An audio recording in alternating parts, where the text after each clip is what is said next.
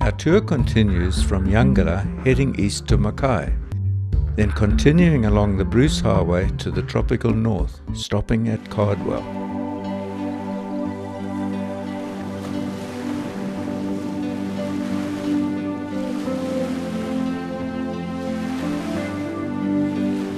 The roadside beach still bears the remnants of the severe cyclone Yasi which hit the area.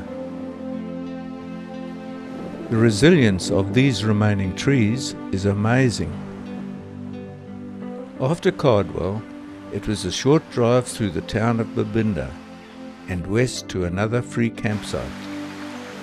Situated at the base of the Atherton Tableland, the picturesque Boulders was a tranquil and interesting stopover.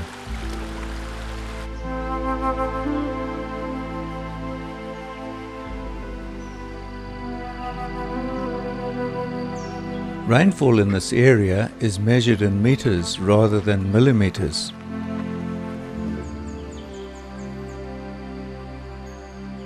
In the wet season, swimming in these tranquil pools is dangerous, as unexpected walls of water flowing down from the tableland have resulted in many drownings.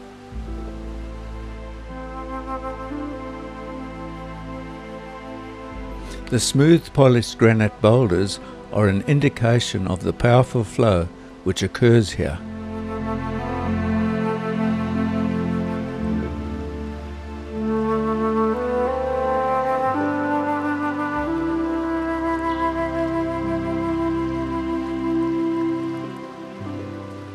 For nature lovers, the Boulders area offers great opportunities for the patient observer.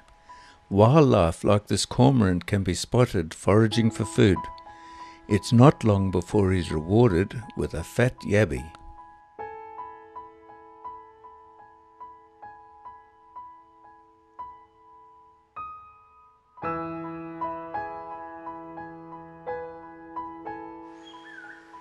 Mountain streams and green vegetation is home to numerous insects, including the Ulysses butterfly, as well as the attractive turquoise dragonfly, which enjoys munching on the tender leaves.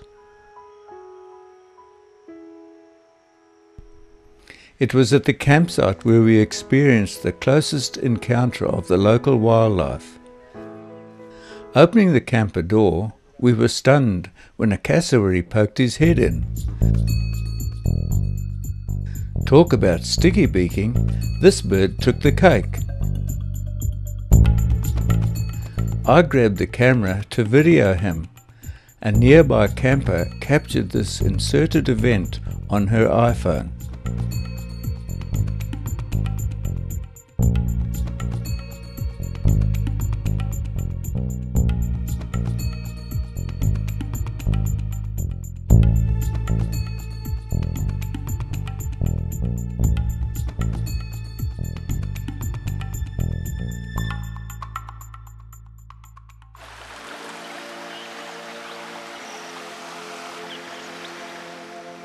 From the Boulders, it's a steep scenic drive to the Atherton Tablelands. Along the plateau, there are a number of stops providing magnificent panoramic views. The Tableland is where the waterfall circuit begins, leading to a number of picturesque waterfalls. The town of Malanda is famous for its waterfall. It is the town centrepiece, providing a popular recreation area for residents and visitors.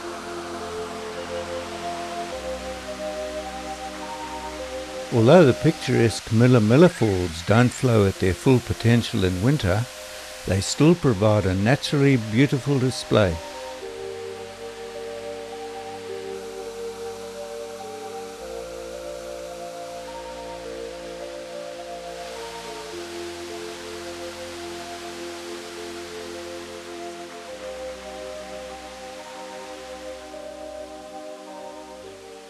The Mangali Falls are not that steep at the top. However, in the wet season, this section would be a spectacular sight.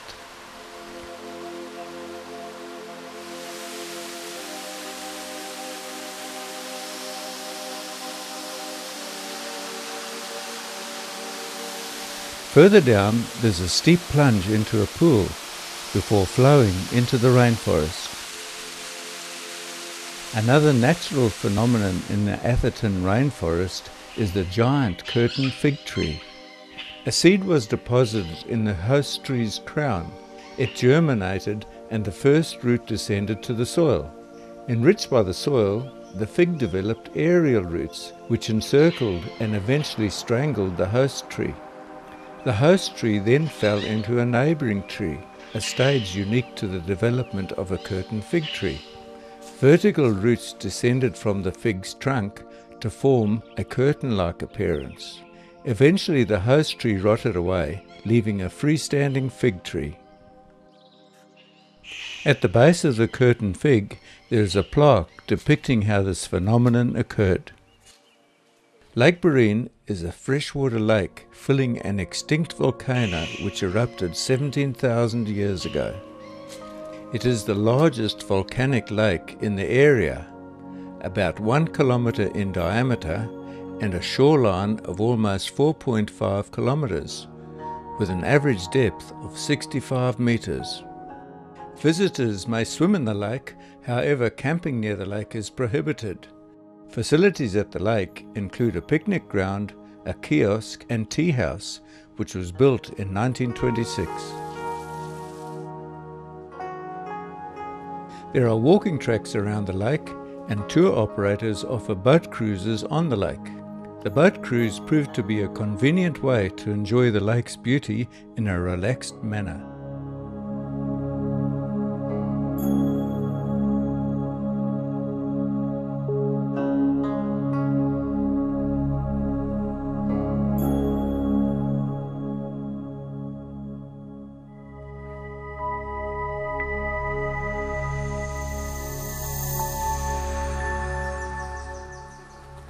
The baskets adhering to the branches of these bull kauri trees are epiphyte. An epiphyte is a plant that normally grows on another plant for support. It is not a parasite, but uses the host plant for support only, rooting in pockets of humus, decaying leaves or other decaying matter.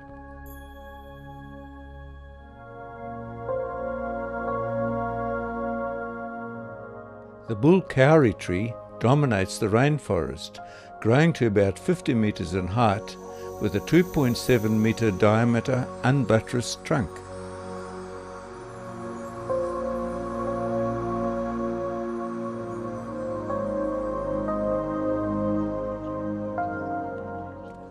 No streams or springs feed the crystal clear lake.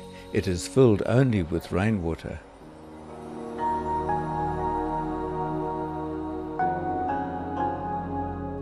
During the wet season, water flows out of the lake into a small creek.